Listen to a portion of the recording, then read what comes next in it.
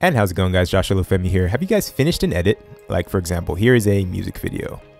An example of a music video that I already finished. And say your client's really happy, but they want a bunch of social media edits, meaning they want, a vertical version. Maybe they want a square version for Instagram. The thing is, when you have like a really wide, normal 16:9 export, sometimes your main subject is going from side to side, and you have to literally auto readjust every single shot in order to make sure that it's in the middle. That sucks. Well, the good thing is Premiere has a feature that's called auto reframe that does all of that for you. I'm going to show you how. Check this out. I'm going to auto reframe my entire sequence. My sequence is called sequence 1. I have a 16:9 1920 by 1080 by 1920 by 1080 video.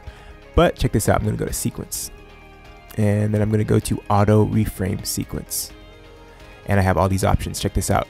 Sequence name, target aspect ratio, square. So let's say I want a square for Instagram. Make that square.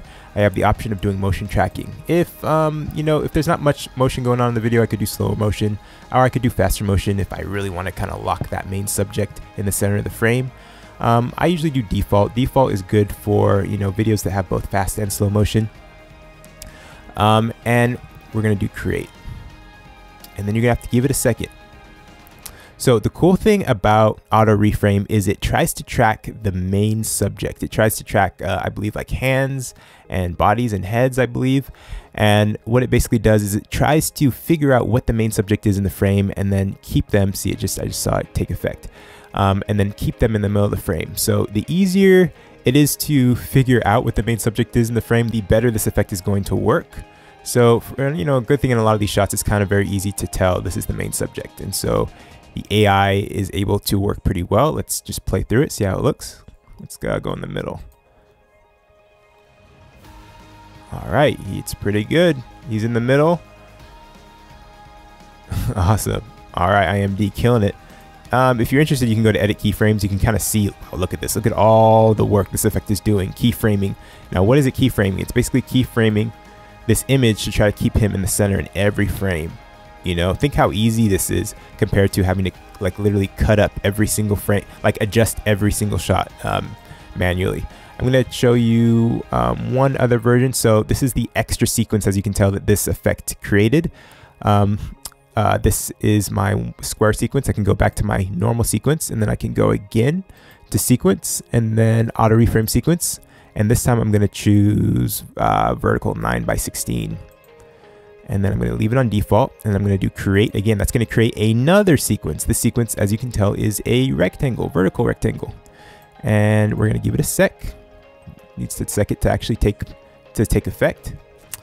If I go to edit keyframes, yep, I can see that the keyframes have been made. So this effect is now, successfully reframed this entire thing. And as you can see, it did pretty well.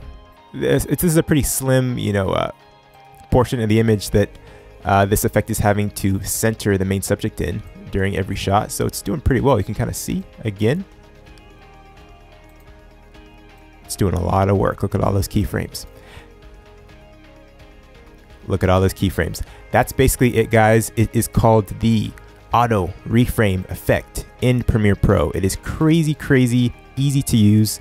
It's something that I would suggest using during your next project. Your client will love you. Try it out. Thanks so much for watching the video, guys. I actually have 2 additional videos that you've got to watch. And remember to get your free month of Envato Elements by clicking the link below in the description. And lastly, make sure to subscribe to the channel. Thanks so much for watching, guys. And as always, remember to keep it chill.